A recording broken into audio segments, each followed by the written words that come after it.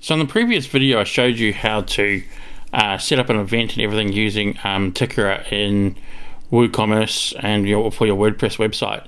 So this time I'm going to go through the next step and create a ticket and then link that ticket to that event. Okay, so we'll show you how that works now. So in your WordPress dashboard, we'll go down to products, because a ticket is a product. Now I'm not talking about the downloadable PDF that you're going to send them or the printable ticket itself. I'm talking about the ticket type. So you'll have adult or child or senior, maybe VIP, early bird. They all have different pricing. They all have different time availability times. Early bird might be available for a month before. Normal ticket tickets go on sale, those types of things. So that's just something to keep in mind when we're talking about tickets in this video.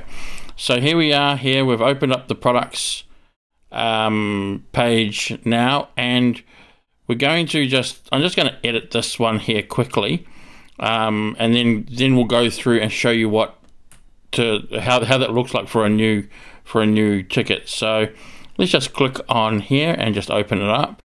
So just like any other product, we have the name of the product at the top.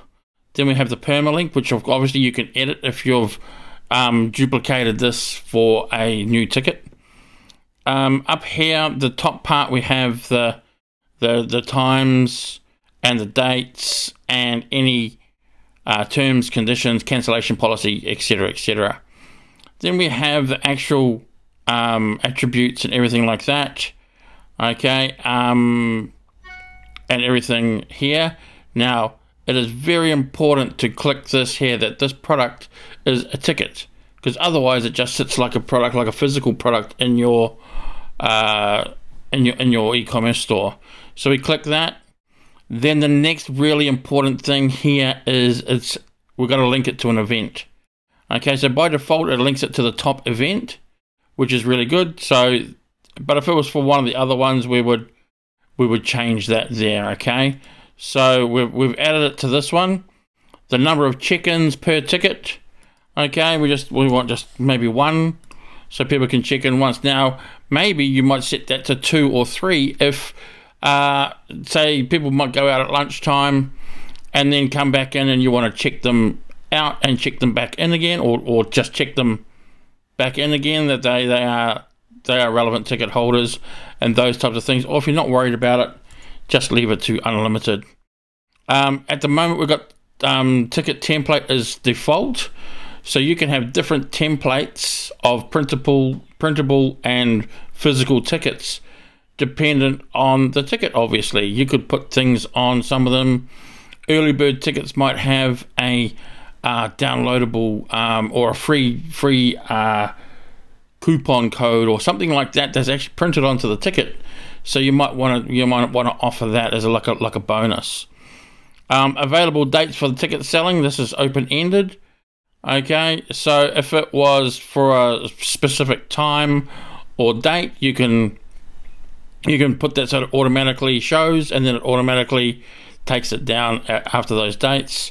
And then available times for check-in, open-ended as well. But if you're wanting to say this was a ticket for just an afternoon or a morning of a particular time, you can select that. It's only available for check-in, say from 8 AM till 12 lunchtime. Okay, anything after that, sorry, no check-in now because you don't hold the appropriate ticket. Okay, so that's another good thing to add as well. Okay, and then we have a short description of the ticket there and a product image over the side here. Okay, you can add tags and bits and pieces like that.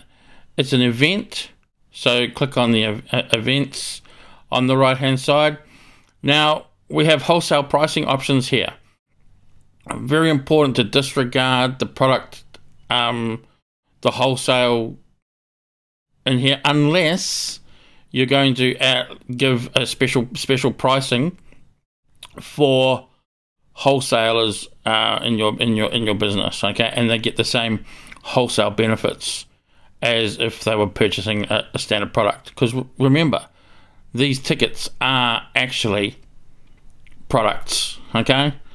Publish date, don't have to worry too much about those, and then you just you hit preview changes or save the changes and publish it. Okay, so you're updated if you're editing. So let's just back out of there.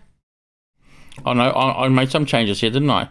I changed that to where the event was. So I need to save that and update it. And there we go, that's all done. Okay, so that ticket is now live. It's linked to that event, and it is ready for you to drive people to the product page and send them out, because that ticket will actually show in your store if you've got events selected as a category to show inside your store. Okay, any other bits and pieces that you'd like help with, just fill out in the comments below, and or flick me an email, steve@bizweb.com.au, and I'm more than happy to help. Cheers.